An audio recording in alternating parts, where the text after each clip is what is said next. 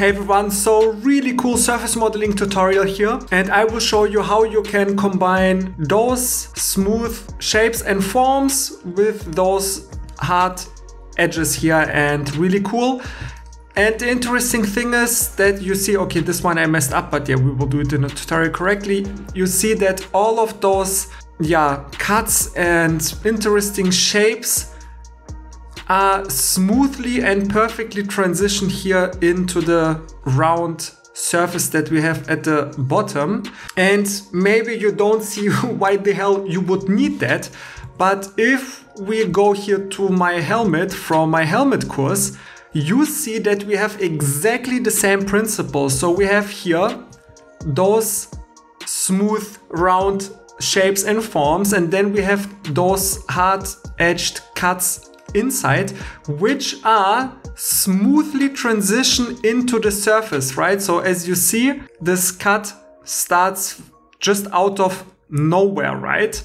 So it's exactly the same, and you can use that for a perfume bottle or some product design, something where you want to really add some really high quality details. And just very quick reminder, if you're interested in what I will teach you here and you want to learn how to apply that to much more professional, much more exciting products like this helmet, you can check out first link below this video, everything about this helmet surface modeling course. And there's also a beginner introduction into surface modeling, what is G0, G1, tangency, curvature, how to set up curves, faces to get smooth transitions and surfaces, which we have here in this beautiful helmet design. First link below this video. Let's jump into our tutorial. All right, so very simple. We start here with a new project. And again, this is not an absolute level 0 beginner tutorial, because you need to understand some basics of surface modeling, which you can learn in the courses or in one of my 100 tutorials. So check them out first. But we want to start with a circle. Can be any form, but we need a base, right? And now we just want to create a nice shape. So it could be anything, but I will just use here the control point curve and just snap here to the end and drag that here along the z-axis and just play a little bit around with the shape that you like. And very important here, those 2 points. So this point has to be on this exact so this point has to be on the exact height as this guy here. So just select it, press G, and with control click. So when we will revolve it, that it will everything be smooth. So select this curve, and now we just want to revolve it, or if the curves are touching, you can also just use a sweep. So select the sweep, select the circle, and we get this really funny balloon shape here. And delete the curve and delete this edge. We don't really need it. And now let's just split it up. So we just use it on 1/4, so we can just mirror it over everywhere to make things simple. So Shift A, create a line from the front, cut into the body, delete the right side, and go to the left view again, cut into the body. And below here you see my shortcuts, right? This is Control Command, and this is Alt C if you need it. And let's delete this guy here. So we are just left with 1/4. And now we want to create our first cut. So we will create the line just somewhere here. And this bottom here we will not touch, so we will attach everything to that little piece, so it will smoothly transition into our perfectly sphere, right? So I don't know, you can use that in 1 million different ways, but you could build something below that has a perfectly spherical shape, but you have all that stuff going on the top, right? But yeah, anyway, so again, Shift F is my shortcut for the control point curve here on the right. And let's just add nice interesting shape here, so something like that. And now we just want to join both of those curves and C cut into this face. And we don't need this whole piece here and we don't need the curve because now we have this hole, and this is why surface modeling is so nice. We have full control because now we can rebuild here curves as we want, and this curve will have a little bit of a distance, and we will revolve the surface. So we will create another balloon kind of, and then we will again create a line where we want it and cut here everything away and just fill it with a chamfer.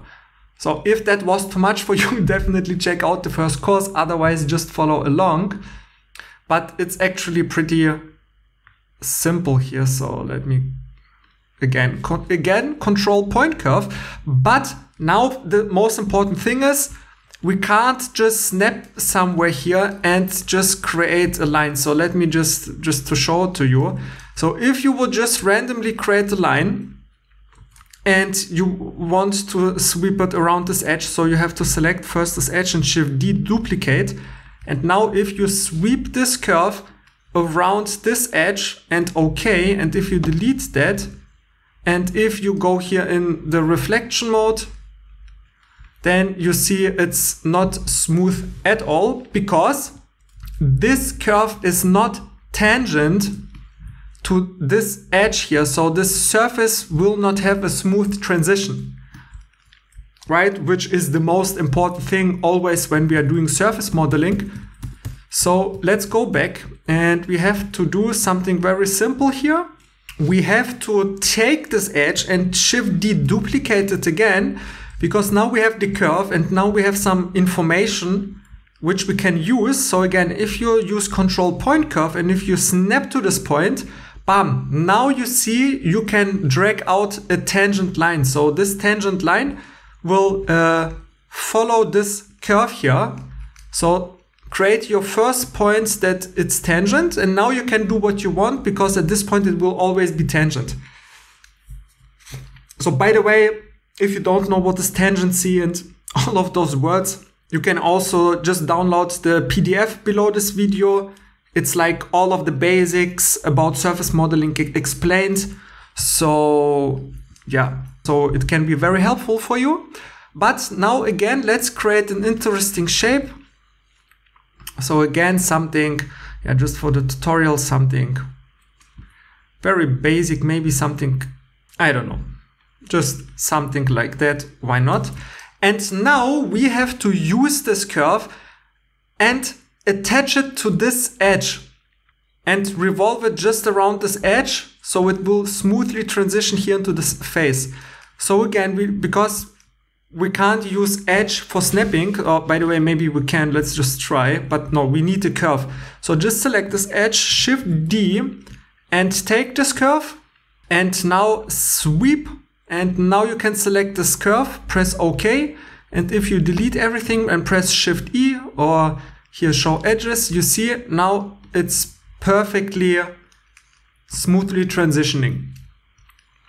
Amazing. So now we have some mess here at the top, but what we need is just a little piece here of the surface. So you can press Shift F and again just snap here to this edge here and just create some points, or yeah, just create a curve that you would like to see.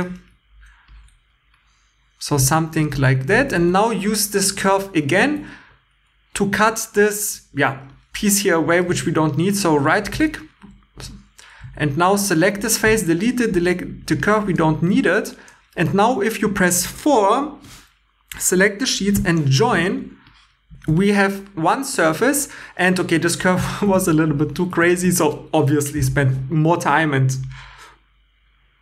with what you actually want to do. It's just a technique that I'm showing you here. And if you now select those two edges and press L to loft, you can basically, if you want to give it like directly a organic form, then you can just leave it G1, or if you want more control, give it G0 and shift click here G1 and press 4, select everything, join again. And now you see we have this kind of stuff, and yeah, it looks very funny. And now watch again what I told you 2 or 3 minutes ago, and do exactly the same with this. So create a line and cut this here away, create a new line which is tangent here, and then fill the gaps. And as a little practice, and don't just click away, literally try that to add one more of this step kind of. And afterwards, if you're interested, check out first link below this video. I have an amazing surface modeling course where you will learn in a streamlined step-by-step way how to create this helmet and how to actually use those techniques and workflows in a real world product. And yeah, I have like dozens and dozens and dozens of positive reviews. And obviously I have over 100 tutorials on my YouTube channel, so free tutorials, so you can learn from them as well. But if you value your time and if you just want the absolute guided step-by-step full process from start to finish to something what is really, I think amazing, then check out first link in the description. Leave a like and subscribe. See you on the next one. Bye.